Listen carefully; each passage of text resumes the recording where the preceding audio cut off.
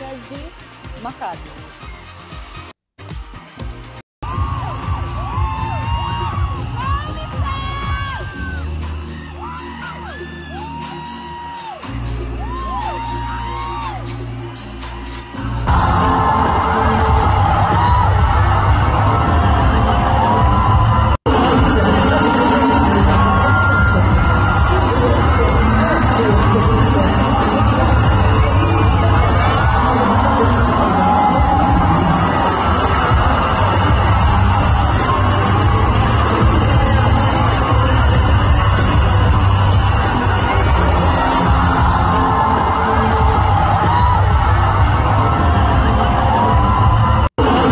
Here's our question.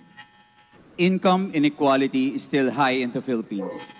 The gap between the rich and the poor remains. How do we close that gap?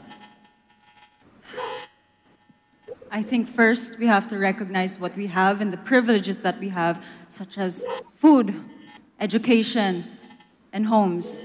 I think the best way to address this is really through education, because education holds no status quo. And every Filipino child has the right to an education, but not just any education, but quality education. Because I believe if the government can provide this to every Filipino child, then we can not only elevate their quality of life, but we can empower them as well. Thank you.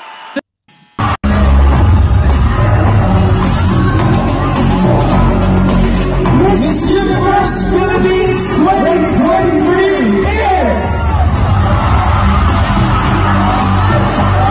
Makati!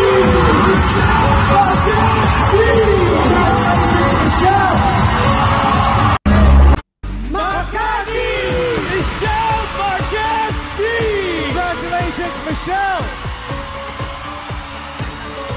Our new Miss Universe Philippines 2023.